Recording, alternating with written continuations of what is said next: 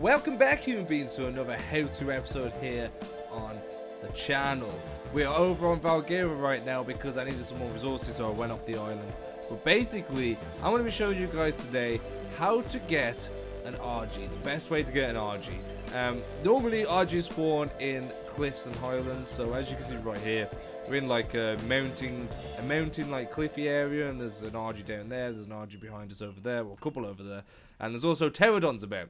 So what you're going to need for this is obviously something to knock it out, so either tranq darts, or we've got the tranq darts, or you could use the tranq arrows, and also you're going to need 4 stone gates. You could probably get away with 3, and you could do this with behemoth if you want to do behemoth. But stone gates probably easier to manage around, so you just want to spread these out a little bit like that, and then okay, you want to make sure that they can't get through that. Now I've done this a little bit too far, so I'm going to pick up this last one and we're going to try replacing it. Obviously if you're not on S+, you'll have 30 seconds to pick that one up. Is that a bit better? Oh, we need to go a little bit more. So basically you want to make it so you can walk through the gap in the gate, but not too big that the Argy could fly through.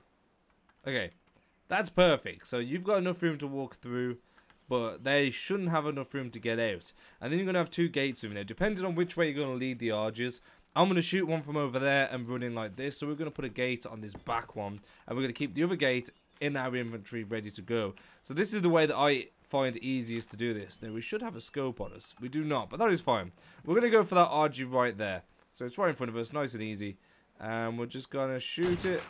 And it did count. Or we might have missed. It could have been either or. Let's try again. There we go. We hit it that time. So now this Argy is going to be running straight at us. And the whole idea of this is that we're going to lead it into the trap. Let's just probably fire one more warning shot, or at least a dart at it.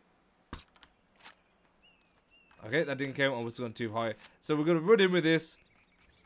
We're going to get the door ready. And then when it's in here, we're going to just place the door. Bam. And then we're out. Easy as that. That Argy is stuck in there now, and we're going to start pelting it with darts. It's a 156, so it's actually a pretty decent level. You don't want to do this with wood gates, because obviously they're able to hit the wood gates. But while we're knocking this out, let's talk about what you can use to tame this guy. So obviously it's a meat eater, so you could use raw meat. I'm not going to say every single one, because you can obviously use cooked variants, but they're just not as good. So you could use raw meat, you could use raw prime meat. Raw meat will give you a 23% effectiveness on the tame. Prime meat will give you a 73% effectiveness, which if it was a 180, you'll probably be getting about 55 levels out of that on top of the level. Raw mutton will give you an 81%, which is obviously amazing. And if it was level 150, you'd be at level 210. So this one will be a little bit over 210. And then if you've got superior kibble, which is obviously the best thing to tame these guys, you want to use that. So obviously there we go, that's knocked out really easily. Superior kibble will give you a 95% tame, which is 71 levels, which is awesome. We do not have any of the good stuff. We're just going to put in normal meat. That's going to start taming up. Obviously if you're on S+, you can, on PC, you could take this contraption back down just by using one of the guns. So right here we've got one of the guns, and you could just take this down, or you can just leave it here as a permanent trap to try and get Argys, especially if you're trying to get high levels. Now that trap will work with snow owls. Pterodons not so much, because they don't fly after you, so you have to just bowl with them, and a few hits will knock it out.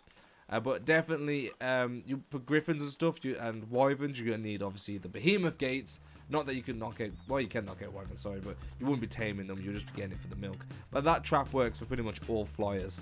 And there we go, that was like the easiest way to do it. And you want to use either raw mutton or superior kibble. If you don't have either of them two, use prime meat, and at the very least, if you don't have that, just use regular meat and you should tame it. There we go, that's it for guys. Hopefully you've enjoyed the video. If you did, make sure to hit the like button, subscribe to become a human being, and I'll see you in the next one. Have a fantastic day. Peace.